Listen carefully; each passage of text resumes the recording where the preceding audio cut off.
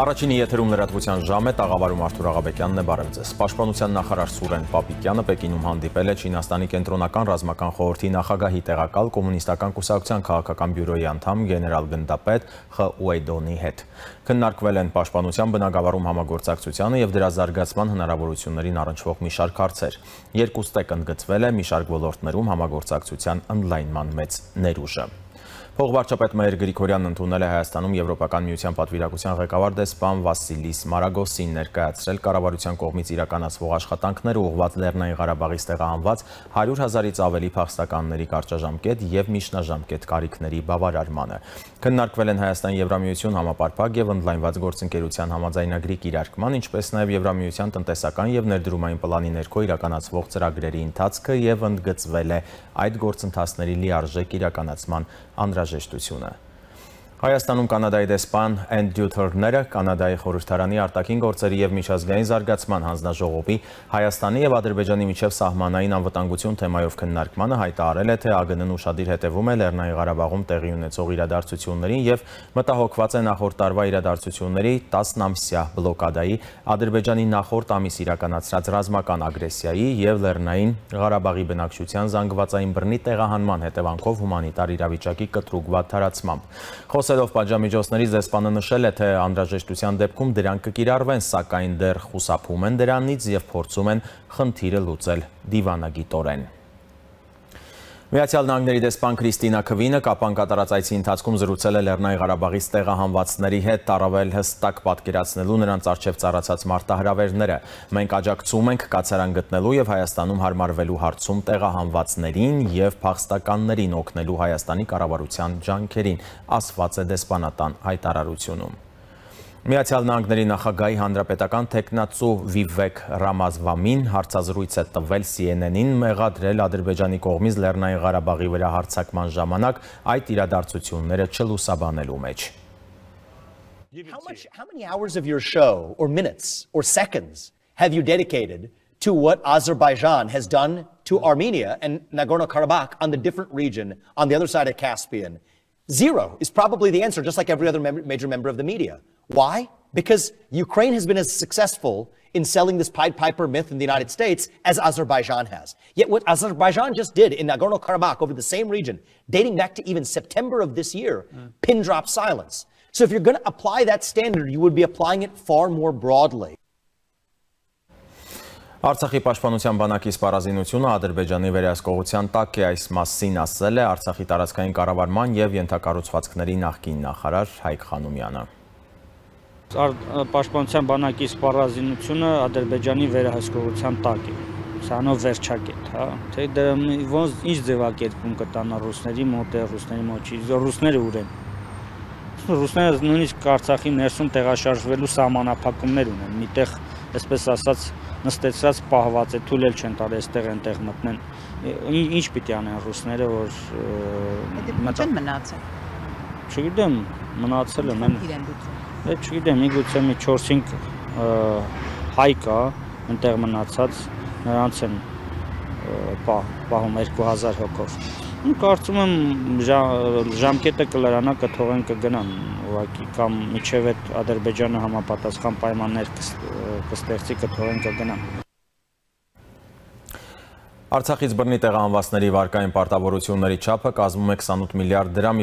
իրավաբանական անձանց պարտավորությունների չափը մոտ 43 միլիարդ դրամ։ Փոխվարչապետի գրասենյակի ղեկավարը նշել է, թե քաղաքացիների վարկային պարտավորությունները ներելու կամ դրանք փոխհատուցելու հարցը կառավարության իրավասության շրջանակից դուրս է։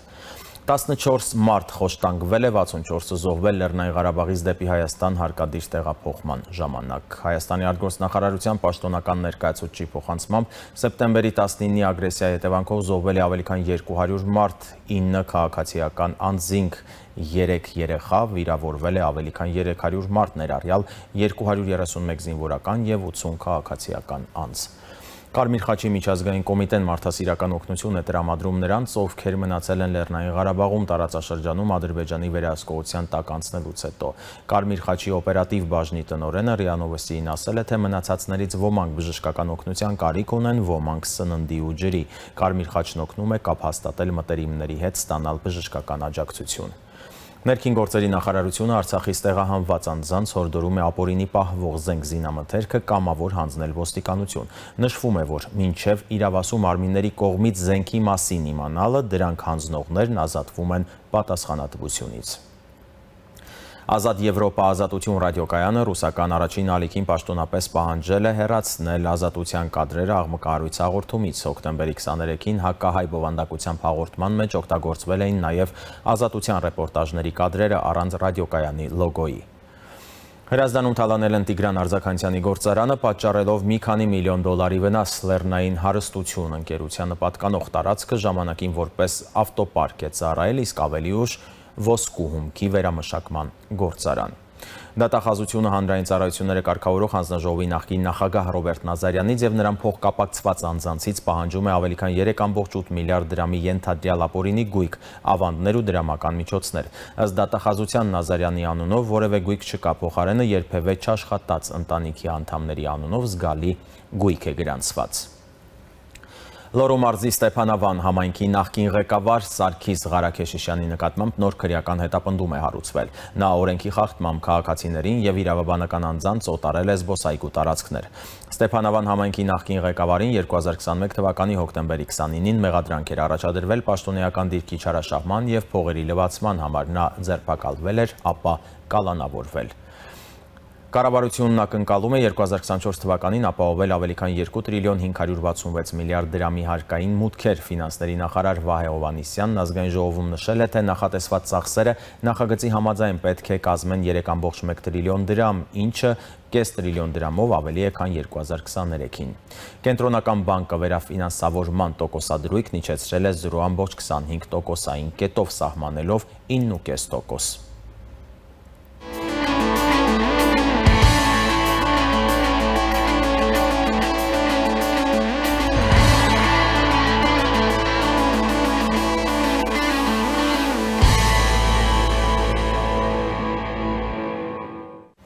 Եվրոպայի խորհրդի գլխավոր քարտուղար Մարիա Պեյչինովիչ-Բուրիչը եւ Ադրբեջանի պետական անվտանգության ծառայության ղեկավար Ալի Նագիևը քննարկել են Հայաստանի եւ Ադրբեջանի միջև երկխոսության խթանման կարեւորությունը, այդ թվում վստահության ամրապնդման միջոցով։ Բուրիչը շեշտել է, բոլոր նրանք, ովքեր ապրում են Եվրոպայի խորհրդի աշխարհագրական տարածքում, իրավունք ունեն լիարժեք օգտվելու մարդու բոլոր իրավունքներից եւ ազատություններից։ Ալի Նագիևն էլ Բուրիչի հետ հանդիպման ասել է, թե Ադրբեջանը համապարփակ երաշխիքներ է տալիս հայերին Ղարաբաղի տարածքում ապահով բնակության համար։ Բաքվի բանտերում պահվող Արցախի նախկին ղեկավարներին հնարավորություն է ընձեռվել կապ հաստատել իրենց ընտանիքների հետ։ Ադրբեջանի օմբուդսմեն Սաբինա Ալիևան հայտարարել է, թե կալանավորվածների իրավունքներն ապահովվում են, նրանք ունեն պետական մակարդակով տրամադրված թարգմանիչներ։ Պաշտոնական Բաքվի թիրախում այժմ էլ Կանադայի արտգործնախարար Մելանի Ժոլին է, որը Երևանում չէր բացառայել պատժամիջոցների կիրառումը Ադրբեջանի դեմ։ Ադրբեջանի ԱԳՆ-ն անընդունելի է համարել կանադական կողմի փորձը խոսել Ադրբեջանի հետ սպառնալիքների լեզվով։ Բաքուն նաև Ժոլիին մեղադրել է Հարավային Կովկասում տեղի ունեցող գործընթացների վերաբերյալ կողմնակալ դիրքորոշման մեջ եւ կոչ արել հրաժարվել սադրիչ հայտարարություններից։ Այս ամենին հաջորդել է նաև ադրբեջանական քարոզչամեքենայի արշավը Կանադայի դեմ։ Օրինակ, մի պատգամավոր հայտարարել է, թե Կանադան որպես պետություն հիմնված է հանցավոր գործունեության տեղի բնիկ ժողովրդի ցեղասպանության վրա։ Վրաստանի նախագահ Սալոմե Զուրաբիշվիլին CNN-ին տված հարցազրույցում խոսել է Վրաստանի եվրոպական հեռանկարի մասին։ Հարցին ինչ կլինի Վրաստանի հետ, եթե այն չստանա Եվրամիության տեխնացուի կարգավիճակ, Զուրաբիշվիլին պատասխանել է, որ դա մեծ հաղթանակ կլինի Ռուսաստանի համար։ Պաշտոնական Վաշինգտոնը Իրանին հերթական վճռական նախազգուշացումն է հղում, կոչանելով մերձավոր արևելքում ծավալվող իրադարձությունների ֆոնին զսպվածություն ցուցաբերել։ Սպիտակ տան ազգային անվտանգության խորհրդի պաշտոնական ներկայացուցիչ Ջոն Քրբիի խոսքով, եթե տարածաշրջանում գտնվող ամերիկացի զինվորականներին վտանգ սպառնա, Վաշինգտոնը կդիմի համարժեք քայլերի։ Թուրքիայի խորհրդարանը չի հաստատել Շվեդիայի ՆԱՏՕ-ին անդամակցության մասին արձանագրության վավերացման հստակ ժամանակացույցը։ Էրդողանի կողմից ստորագրված փաստաթուղթն այժմ խորհրդարանական երկու արտաքին հարաբերությունների եւ պաշտպանության հանձնաժողովներում է, բայց հայտնի չէ, թե երբ է արձանագրությունը մուտք գործելու թուրքական խորհրդարանի լիագումար նիստերի օրակարգ։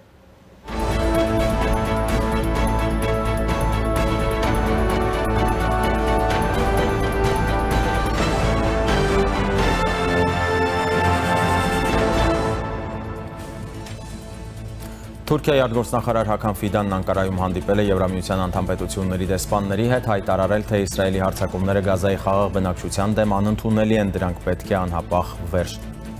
տան։ Չի կարելի թույլ տալ, որ ռազմական գործողությունները շարունակվեն ընդլայնվել տարածաշրջանով, նման հեռանկարից խուսափելու համար, որ առաջ պետք է մեկնարկի խաղաղ կարգավորման գործընթացը, որի հիմքում դրվելու է երկու պետությունների գոյության սկզբունքը, ասել է Ֆիդանը։ Պետքարտուղարության պաշտոնական ներկայացուցիչ Մեթյու Միլլերի խոսքով Վաշինգտոնը Թուրքիային համարում է Հյուսիսատլանտյան դաշինքի արդյունավետ անդամ։ Մեկնաբանելով Հյուսիսատլանտյան դաշինքից Անկարային հեռացնելու ամերիկացի օրենսդիրների կոչերը, Միլլերը հայտարարել է, թե առաջին անգամը չէ, որ տարաձայնություններ ունեն Թուրքիայի ղեկավարության հետ, բայց կշարունակեն աշխատել նրանց հետ այն հարցերի շուրջ, որտեղ համաձայնություն կա։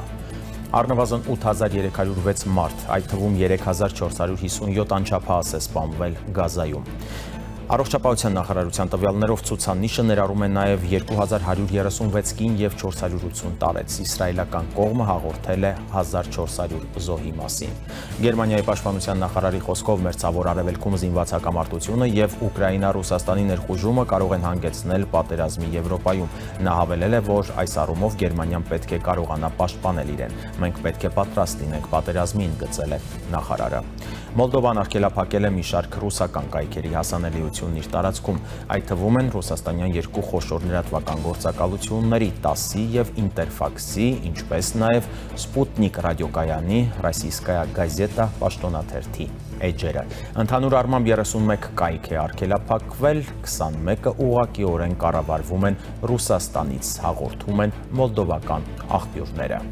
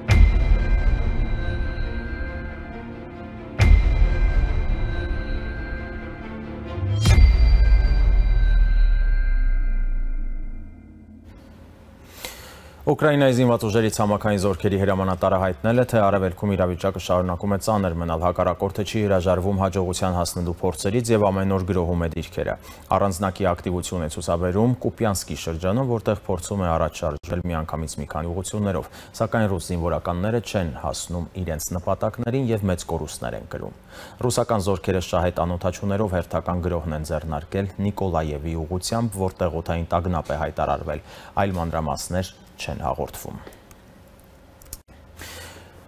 Լրահոսից այս ժամին առանձնացրել էինք այսքանը, եթերը փոխանցում եմ գործընկերոջս Դավիթ Ստեփանյանին, համեցեք։